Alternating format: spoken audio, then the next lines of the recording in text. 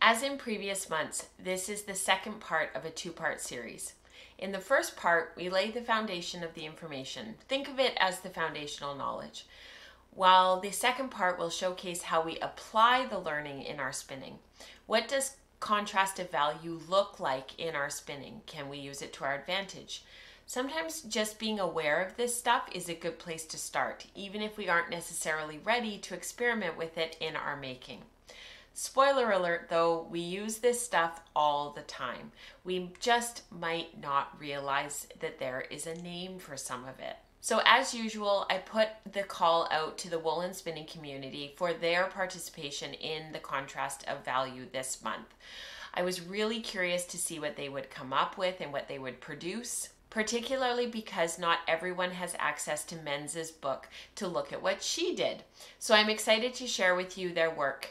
It was so much fun to see what everyone came up with, so let's get into it.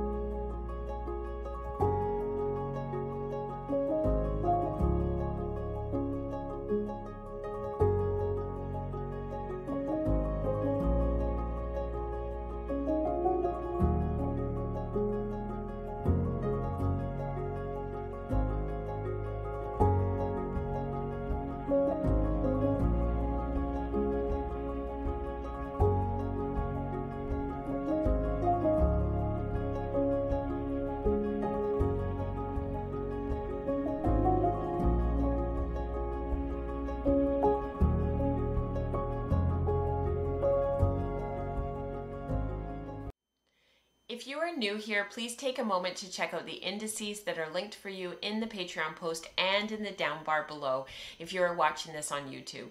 To be able to see all the posts that are available to you each month, please have a look at the Ketchup and Pickles housekeeping post for April of 2023. That will be released around the middle of the month, so by the time you see this, it will be released. So in part one of our conversation this month, we discussed contrastive value and how it affects our work. Because contrastive value is the first thing that we notice when we look at a piece, it is the most important contrast to take into consideration. When I learned about this earlier last year, it really changed how I looked at the braids of fiber hanging on the walls of booths at fiber festivals. I began looking at those braids more in terms of how they made me feel. We learned about how different value keys elicit different feelings in the viewer, which means we have a lot of power when it comes to creating our pieces, whether it's a sweater, a woven item, or something else. Next, we discussed the individual value keys and how they differ. So I went through and combined by drum carding colors together with just one pass to see if I could create each of them, each of the value keys. My reflections on my experiments is what we are going to discuss today. As well, we looked at how to create a value scale with white and black tops that many have pulled out so that they can create all sorts of color blending samples. I created a white to black value scale and have been working away on an orange shade scale from the purest hue of orange that I could make with what I have, all the way to 100% black. This can be illuminating as you start to see the differences you can create by just adding a little bit of white or black in the varying amounts to create these amazing scales. I encourage you to try this, and I will continue sharing them on the podcast for others to see and learn from. It is invaluable. I also share with you today a couple of the value scales that people have in progress. And I look forward to sharing those with you in a little bit. Last, I left you with some questions about creating chromatic grays. I wondered if it would be valuable to spend a moment discussing muted versus chromatic grays for our learning. At the end of our discussion today, we will spend just a few minutes looking at the differences between muted color and chromatic grays so that we can continue to grow our understanding around all the nuances of this color stuff.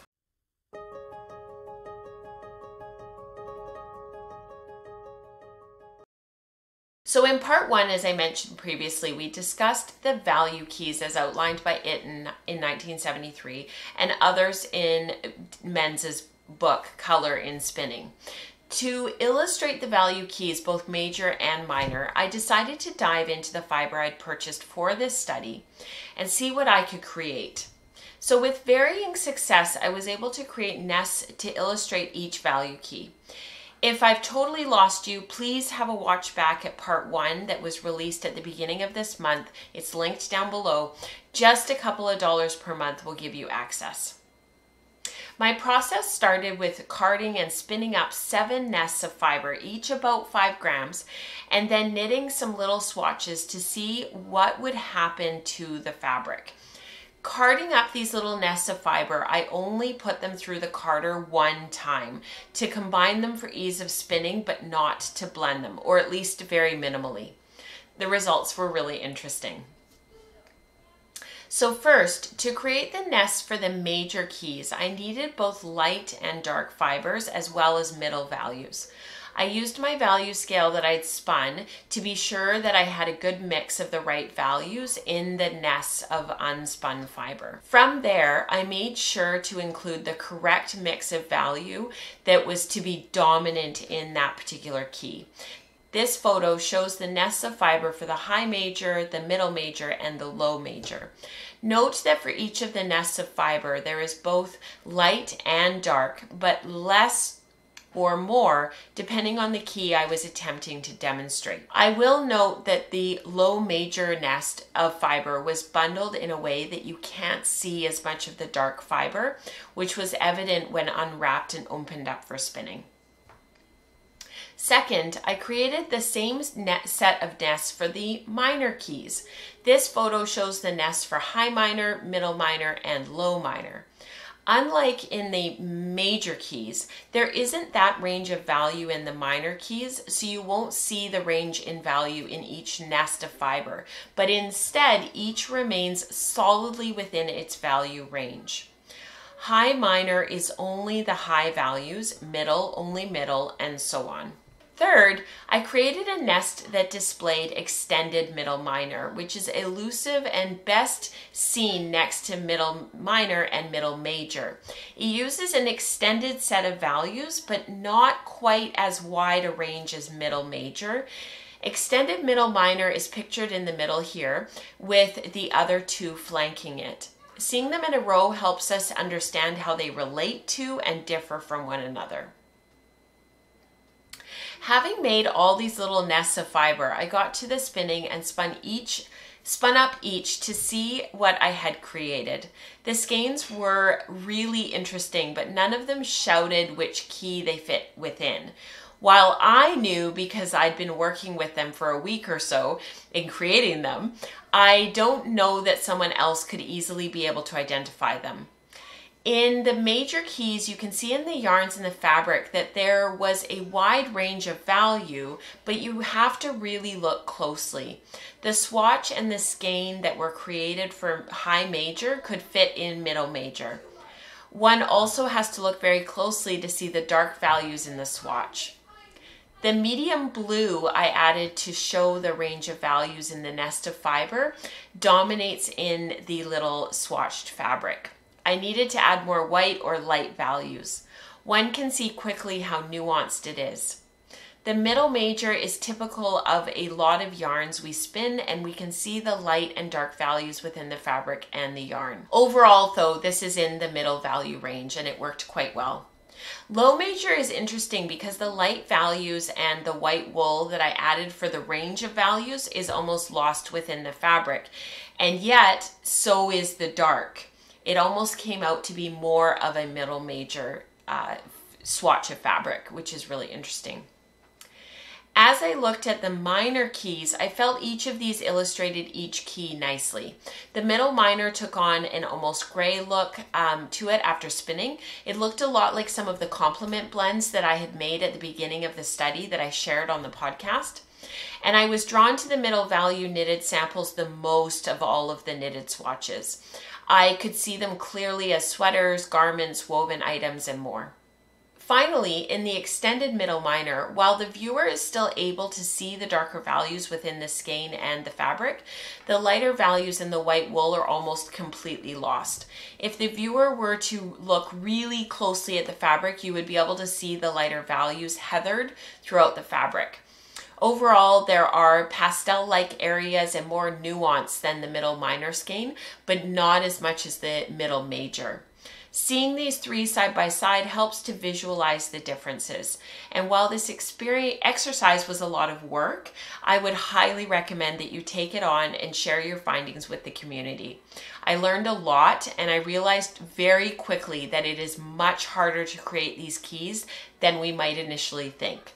So go through your stash and see if you can find some braids that of hand-painted fiber that fit within each of the keys and spin them up. See if you can spot the differences once they are spun and assign them to their respective keys. If nothing else, you will spin some of your stash and learn a few things.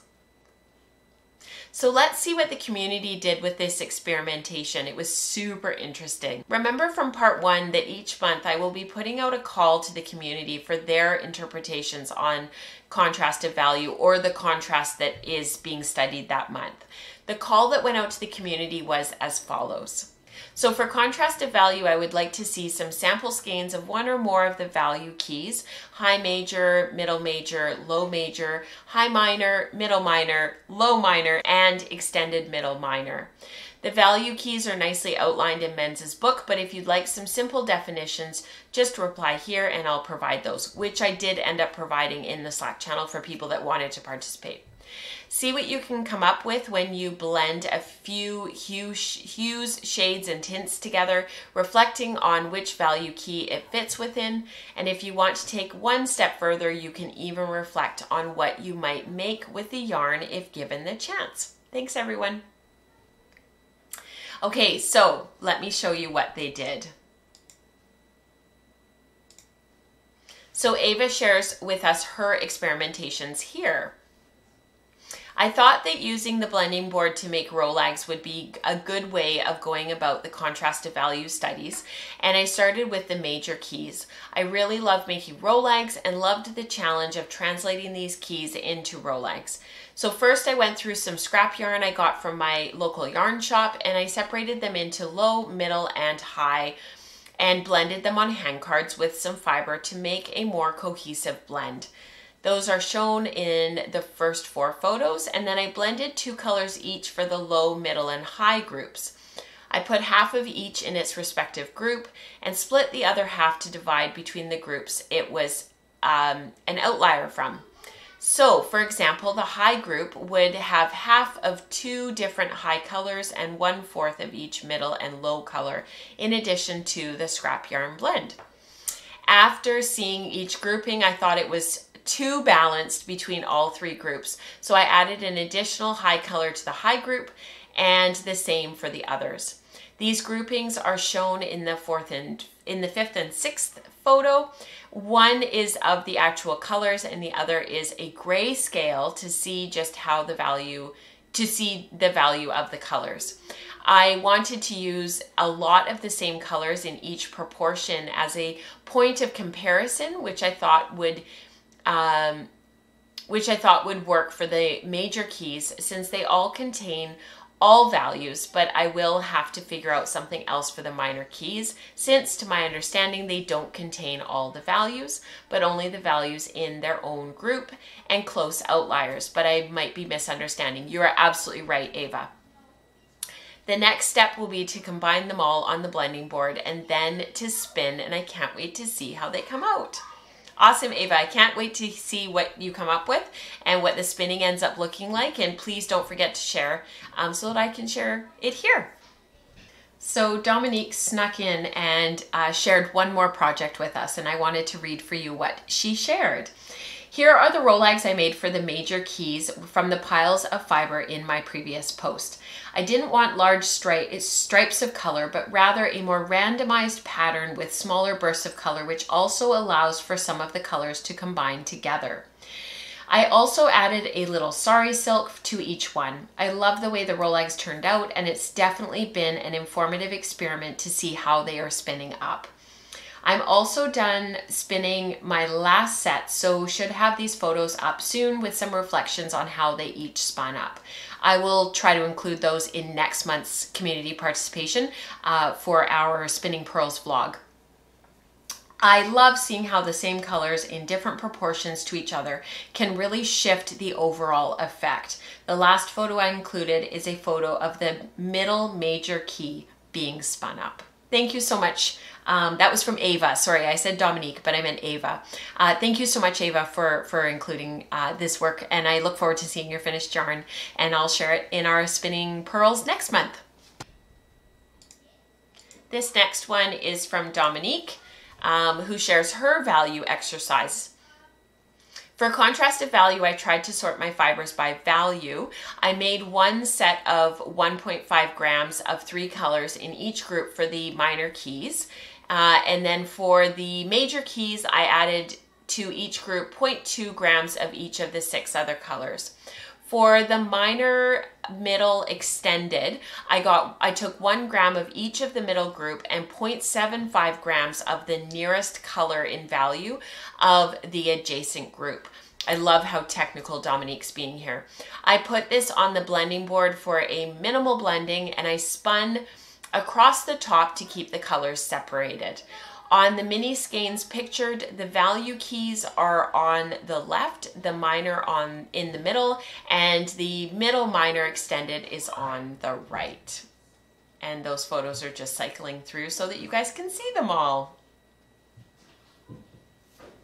So this is Dominique's skeins here so that you guys can see what she ended up creating. And you can really see how in the major keys, you can see the dark running through, you can see the light. In the minor keys, you can see that they just fit so beautifully into just that each of its value keys, so whether it's high minor, middle minor, or low minor. And then you can see the extended one that's over on the side there, the extended middle minor, which is such an interesting experiment to see if you can attain that elusive middle minor extended. Very, very well done, Dominique. Thank you.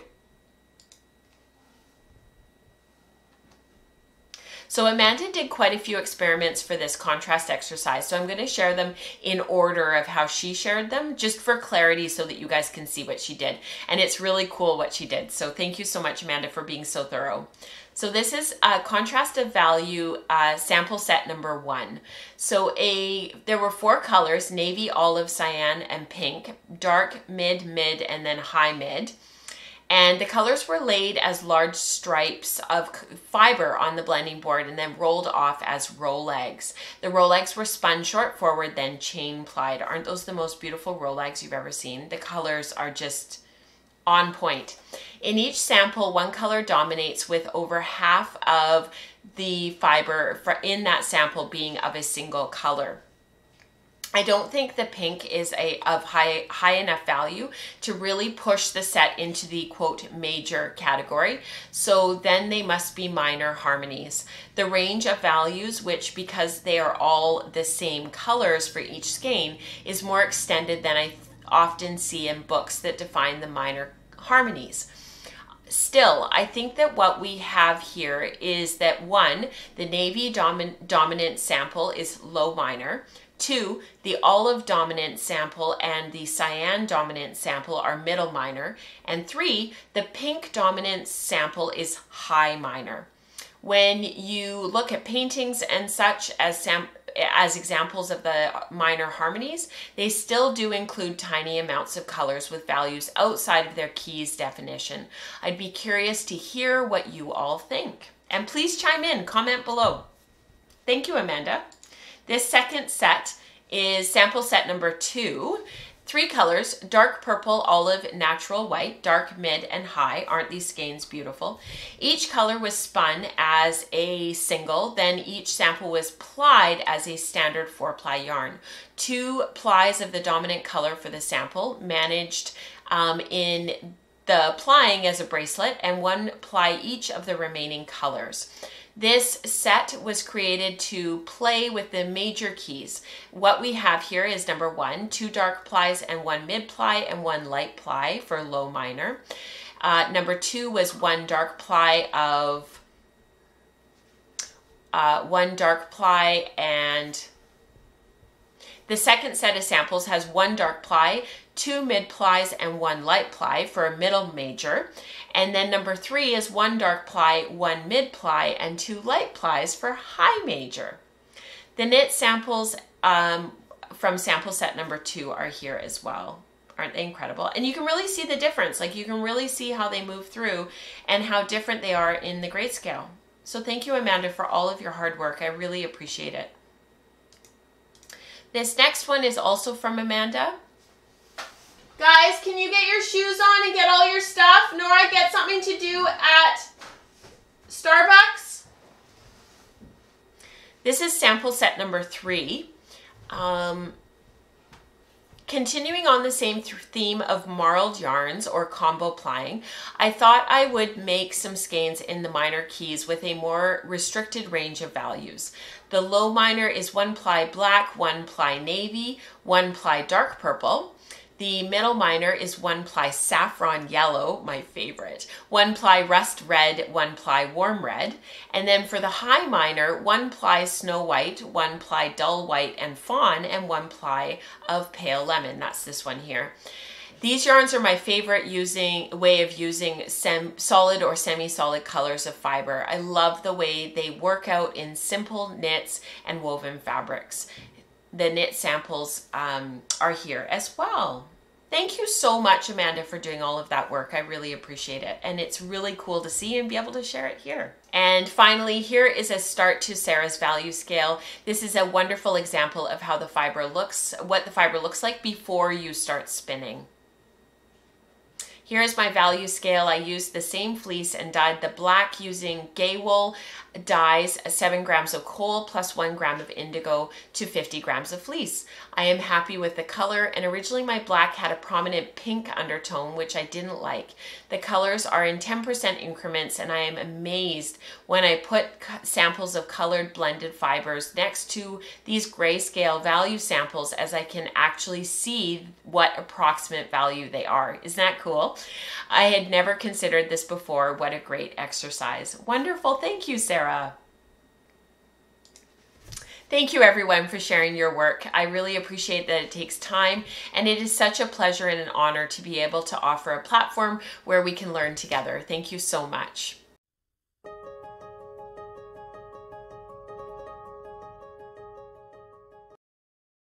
So let's chat a little bit about chromatic grays. I'd mentioned them in part 1 of this month's content and asked if anyone was interested in learning a bit more about them. They are super interesting because they are not just muted color, but actually more subtle than that.